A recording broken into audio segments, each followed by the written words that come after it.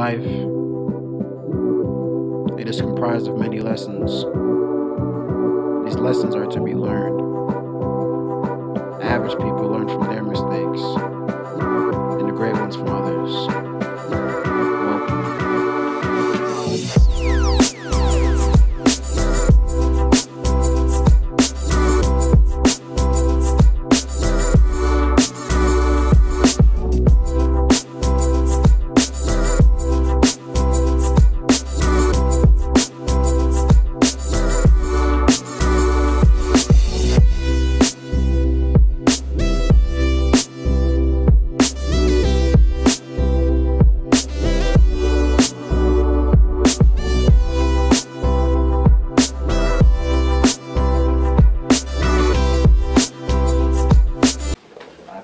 Daniels.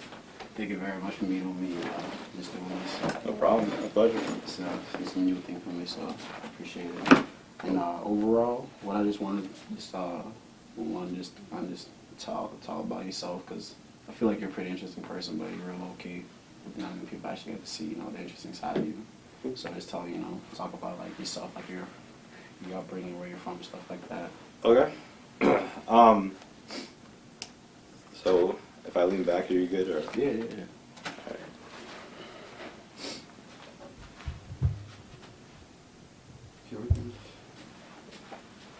right. So basically, I grew up in a blue-collar family.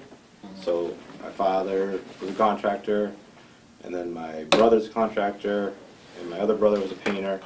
So basically, their goal was to get me out of the trades as fast as they could. So they made me do all the grunt work, as far as like going to like doing roof jobs and things of that effect. And their goal was to get me to go to college, and obviously that was important to me. As a result, I went to college, and they always taught me to take advantage of all the opportunities I had.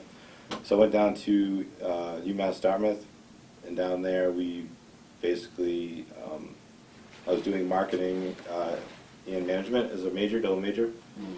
While I was down there, basically I fell into an opportunity to kind of learn German.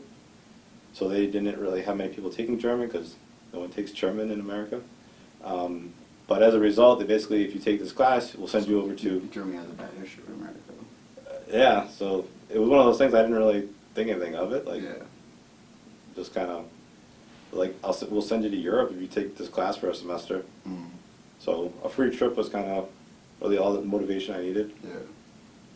So they sent me over there. I did a international business certificate in University of Marburg and University of Mannheim.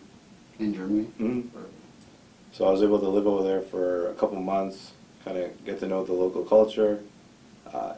It was kind of interesting. You're over there, you think you're going to like learn German, like be fluent. But the only thing all like the German girls want to do is they want to practice their English on you. So as a result, you're kind of like, you don't get as much out of it. But I mean, it was a super blast.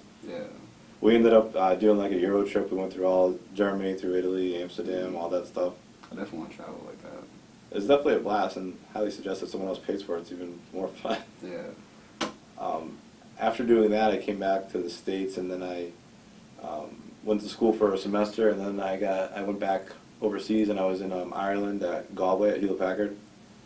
So I was doing the same thing over there. They had a apartment that was right next to the local dog track. So like every night you'd go gamble, go have some fun. Dog races. Yeah, it was like totally foreign to me. But it was like super interesting. I don't think they have. I don't think they have many around here anymore.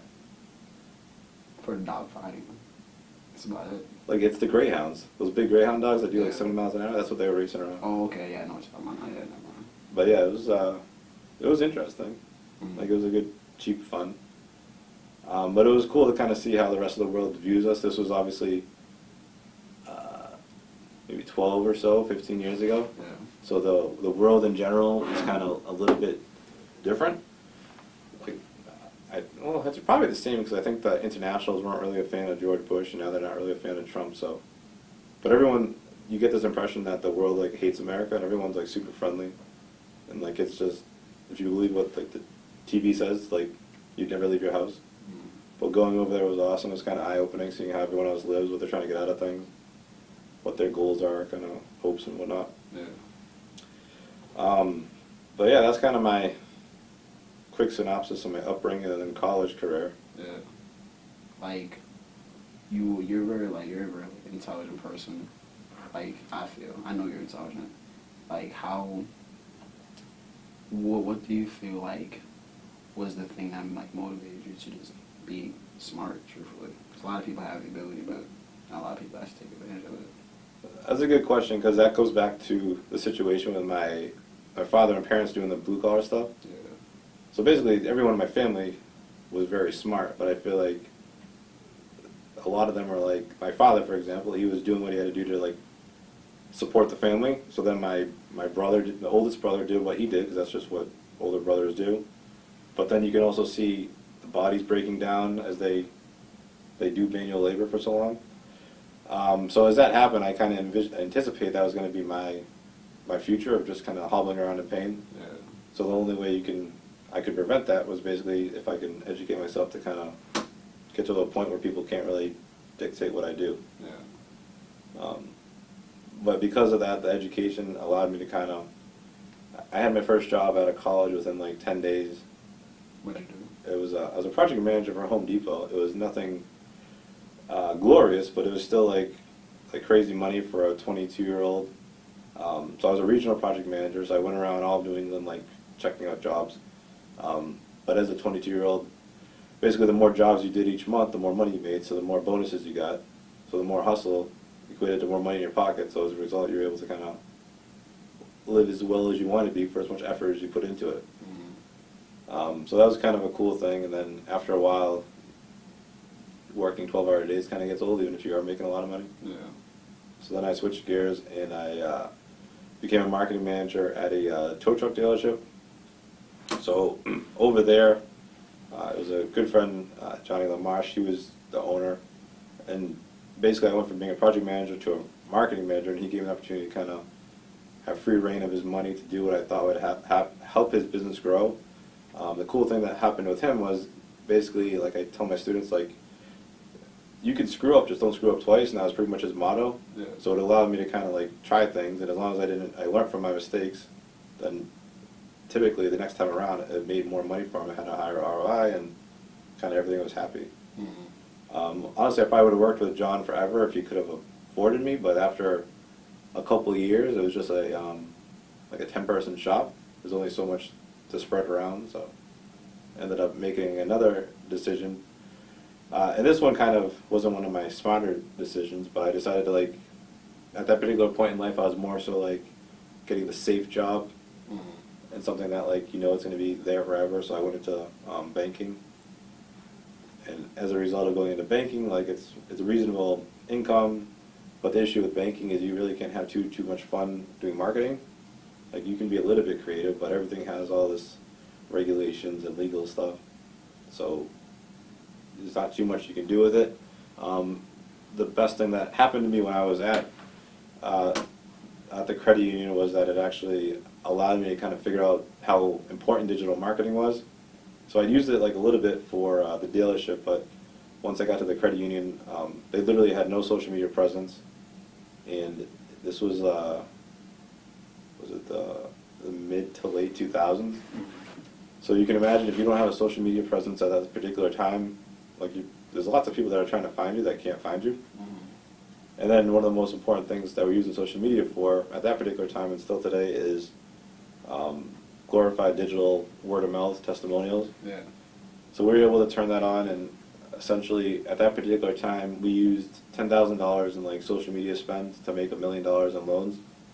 So it was a pretty like ridiculous ROI for something that the board of directors like really was against.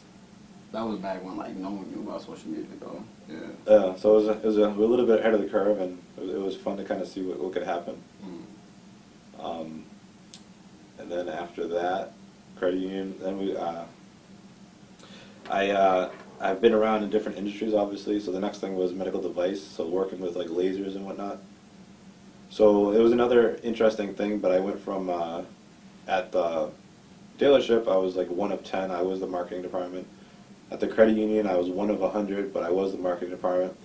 But then at the medical device company, I was one of like a marketing department of like 100. So I was just a cog.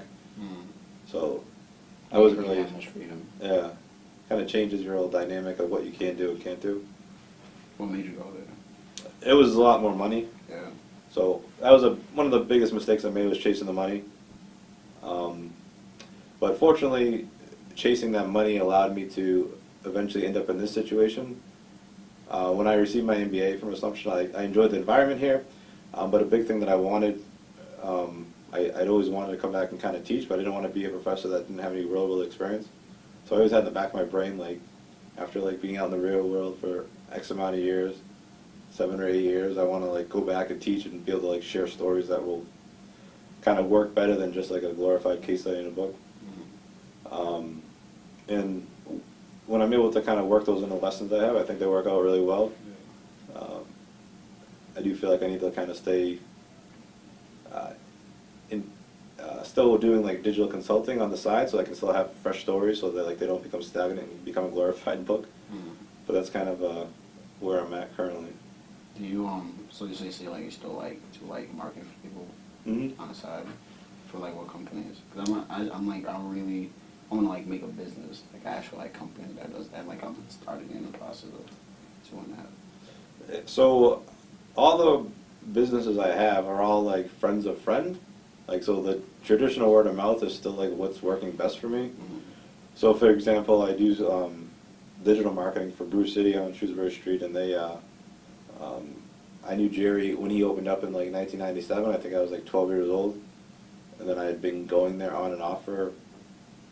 I mean, when you say digital marketing, so what do you mean? So we started off our relationship as I was doing his Facebook and Instagram social media presence, and then I like you would like post like videos and pictures and stuff like that. Yeah, so creating his strategy for all his content, his text, his copywriting, his promotion strategy, his hashtag game, his influencer strategy, kind of the whole soup to nuts as to why you should go there, how people are finding him, kind of hopefully making him differentiate from the pack. Then we branched into actually launching a new website for him, kind of bring him into the current decade. And now our latest endeavor is we're focusing on trying to get him found on Google. Or what? Trying to get him found on Google, so he's his search engine optimization. Yeah. So if you type in like restaurant in Worcester, we want to make sure he shows up for those type of things. Yeah. That's kind of at the stage where we are right now. And then I have like 6 other customers that are kind of in the similar boat, where I kind of know them from years in the past. They reach back out and made websites, do newsletter campaigns, Facebook campaigns, email campaigns. It all kind of varies on what they need. But nobody's like really, it's all small to medium sized businesses, and not like I'm working with like Coca-Cola or anything, but it's fun, and it's important, I think, in this role to be on abreast of what's changing out there. Yeah. And it's hard to do if you're not actually implementing it, I think. Yeah, definitely. So it's kind of an important stage, I think.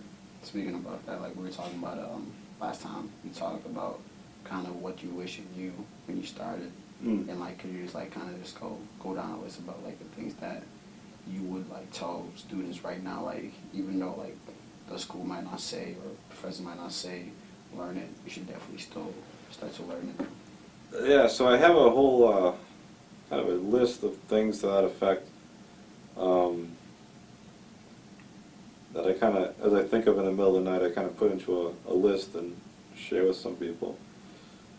Let me see where it is.